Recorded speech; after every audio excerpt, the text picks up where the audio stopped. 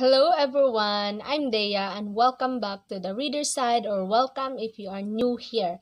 Today, I am here to talk about this male monster romance series that I have been loving lately. And this series is Monstrous by Lily Mayne. For some reason, I have been craving monster romance, and I had this series for like months now, so I figured I will give this book a try. And don't worry, because I will try to make this video as spoiler free as I can. So book 1, Soul Eater, was really entertaining and readable. In this series, there are these monsters that appeared from other dimension 20 years ago. So now there are some parts in the world where it is not safe to live there anymore because it has been destroyed by these monsters, and those places are called the Waste. In the Waste, the monsters ruled, including the infamous Wind the Soul Eater, who appears every 3 years. He got that name because he sucks people's soul and leave them there to die. He had killed thousands of people already. He is very dangerous, so of course the military wants him dead. They planned this surprise attack, sacrificing hundreds of soldiers just to capture Win. And our other hero, Danny, is one of the would-be sacrifice. Danny knows that he will likely die with their plan, but he tag along anyway because he have nowhere to go and he have no one now that his mother died. At first, he was like, at least my life would mean something. But as they implemented their plan and Danny saw his comrades dying right before his eyes, he realized how meaningless everything is. He got really scared of the death that is about to come, that he froze instead of shooting Win. And this made the Soul Eater notice Danny.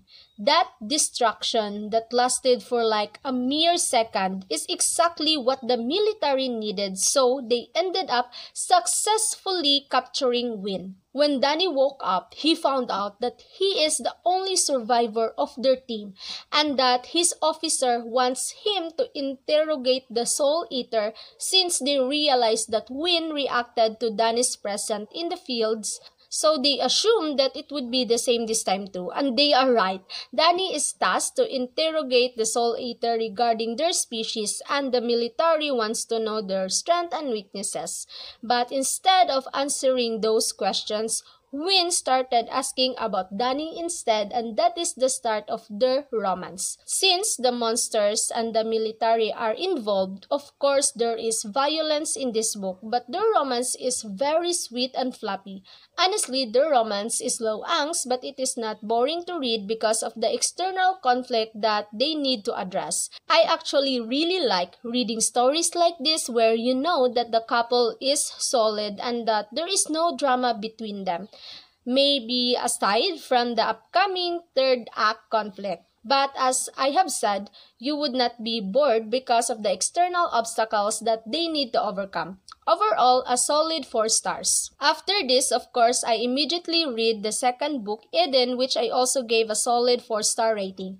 The second book is about Win's monster friend Eden, who is a giant purple monster with a blindingly sunshine personality. I mean, imagine the hero in Hellboy, but instead of a red skin, he have purple. He also wears a kilt, and he is very optimistic. Then we have our other hero, Hunter, who is in the military. Him and his best friend Charlie just finished their mission and is now traveling back to their base. But they got attacked by these small monsters and Hunter fell into this giant hole. That's when Eden saw him. He rescued Hunter, but the small monsters kidnapped Charlie. Hunter loves Charlie like a brother, so of course he went after him and Eden tagged along with him. This is a road trip romance with a sunshine and grumpy trope. It is kinda refreshing to read about a sunshine monster hero because they are usually brooding with alpha tendencies, but not Eden. Yes, he is dominant too, but he is understanding and respectful with Hunter.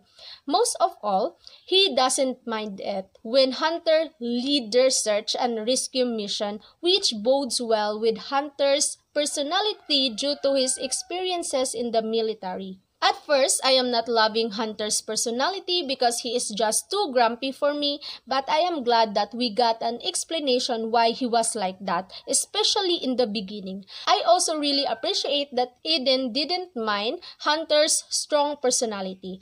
I just feel like they really match each other. And the later part of the book was really cool because we get to see more of what is happening with other people. I don't want to spoil anything, but the small monsters that kidnap Charlie, they are actually bringing Charlie in this illegal place, and it was really fascinating seeing that side of this world. Plus, I am really glad that we get to see Win and Danny in here too.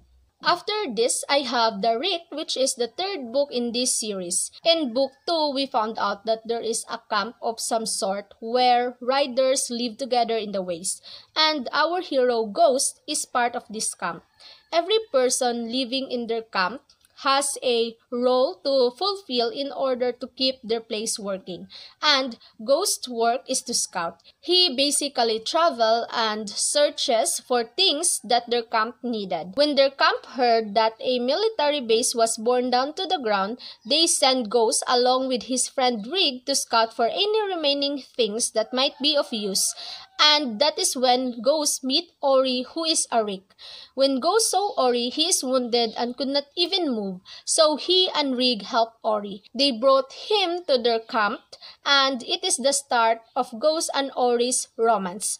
Of course, at first, the people are wary of Ori because of his appearance, but you cannot help but love Ori. He is very sweet, adorable, gentle, and shy. In book 1 though, we found out that the military is keeping a monster in their basement, and this monster is the Rick.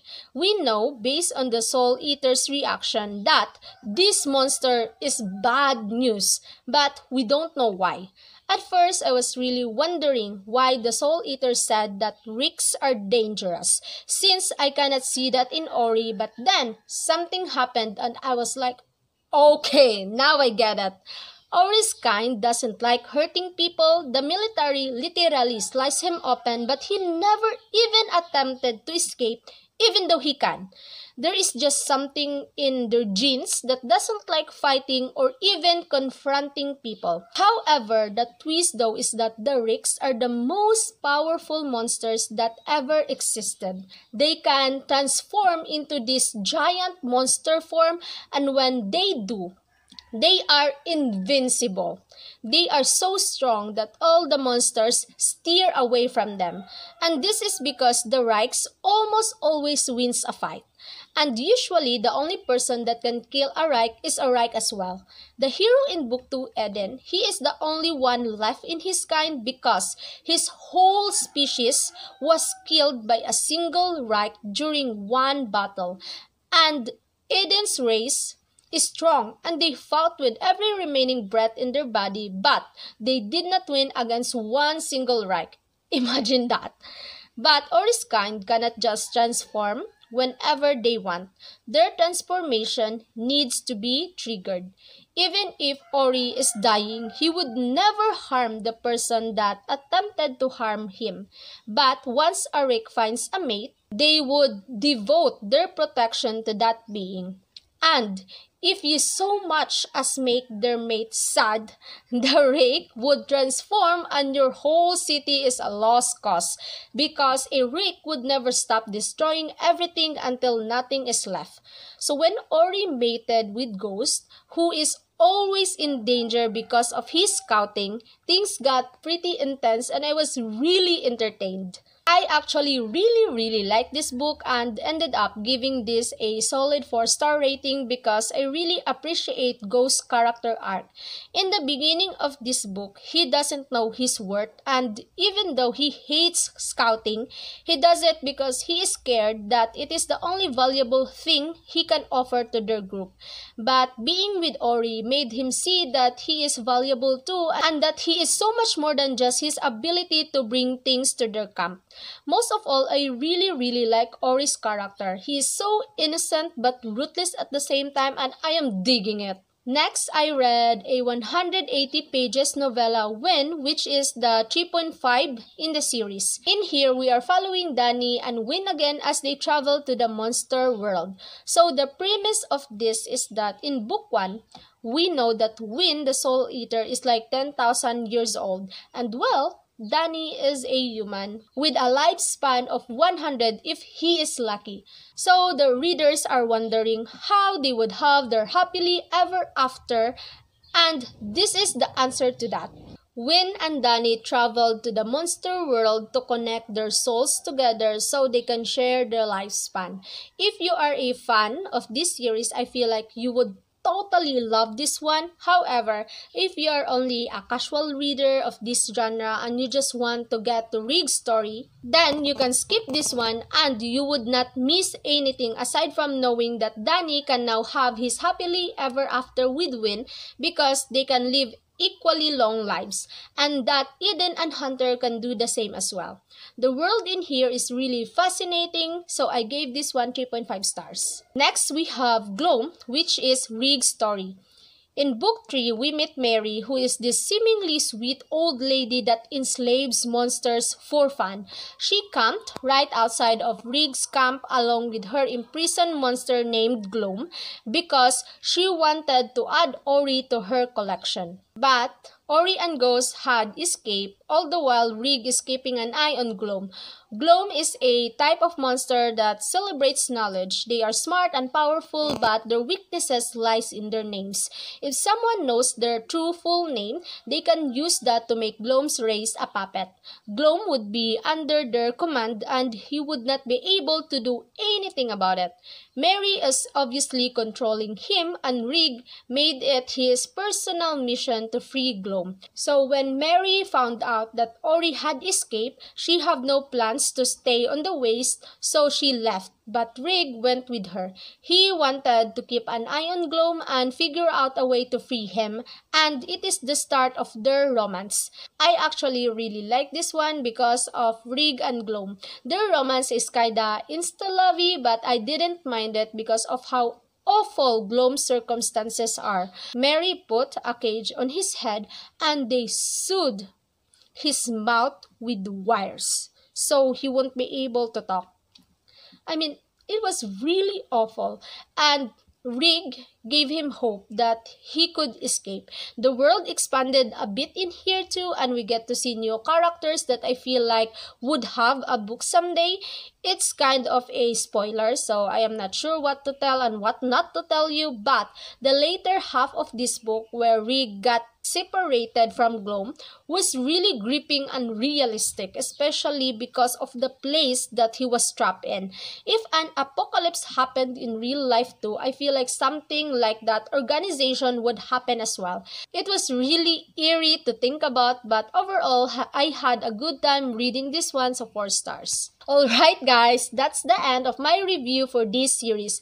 Obviously, I am not done yet with this one. I still have more books to read from this series, and I am really excited to read Matt's story next time. But at the same time, I don't want to read this back to back, so I will be taking a break from this one. But I know that I will be back soon because I really had a fun time reading this apocalyptic monster romance. Anyway, thank you so much for watching, and please don't forget to like, subscribe, and comment whether you have already read this series or not, or are you planning to pick this one up. See you next time. Bye!